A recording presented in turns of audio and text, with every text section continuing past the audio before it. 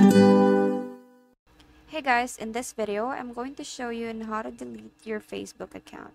So first thing you have to do is open the application, and then from here tap on your profile at the bottom right, and then scroll down, tap on settings and privacy, then go to settings.